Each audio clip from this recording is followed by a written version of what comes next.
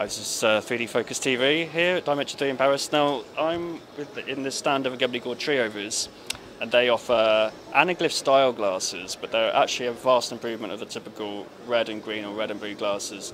They use a special encoding in the post-production process, which enables you to be able to view 3D content on a 2D screen. You don't need a special TV or anything, and it's quite remarkable because although it's not full colour, you are missing out on a full 3D image like you would with a passive or active pair of glasses.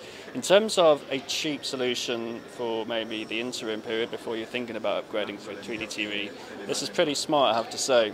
Probably the best sort of paper glass system. So you do get you can buy the smarter ones like that, or you can get the paper glasses, which are probably well under $1.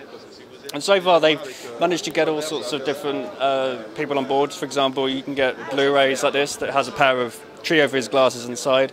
Also games as well. There's a few Xbox games on there. So there's gaming. The computer will automatically switch to the Trioviz mode if it's Trioviz encoded. So if you want to know more, it's trioviz.com.